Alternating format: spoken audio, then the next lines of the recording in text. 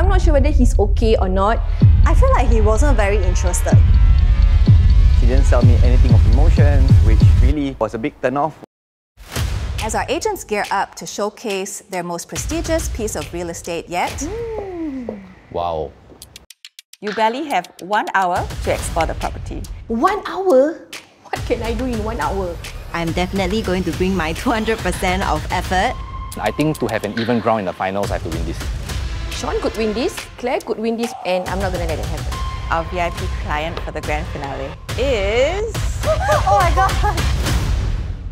Actually, that was the worst part. I almost cried.